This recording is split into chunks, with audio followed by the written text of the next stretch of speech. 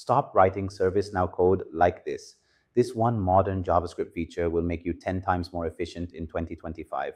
Last sprint, our junior dev pushed a business rule that looped through 40,000 records the old way. ServiceNow timed out, the CEO got the error email, and the whole team had to work Saturday. I deleted his 47-line for loop and replaced it with 2 words, map and reduce. Same logic, 1 pass, 0 timeouts. Wait, what? 2 words beat a wall of code? Here's the trick.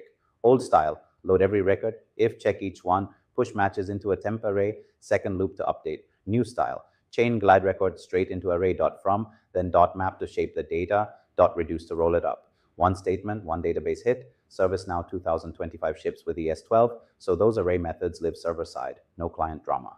Bonus, arrow functions auto-bind scope, saving you that self-distance. I timed it 2.3 seconds versus 94. That's a 40 times speed up on production data.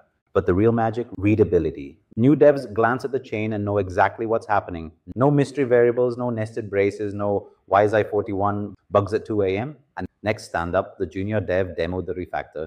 He clicked run, the progress bar flashed green, and the product owner literally applauded. He went from Saturday hero to Monday legend using JavaScript, not wizard plugins. So are you still nesting loops like it's 2015? Is it time to let map and reduce do the heavy lifting? Drop a if you're upgrading this week, or comment the gnarliest loop you've ever killed.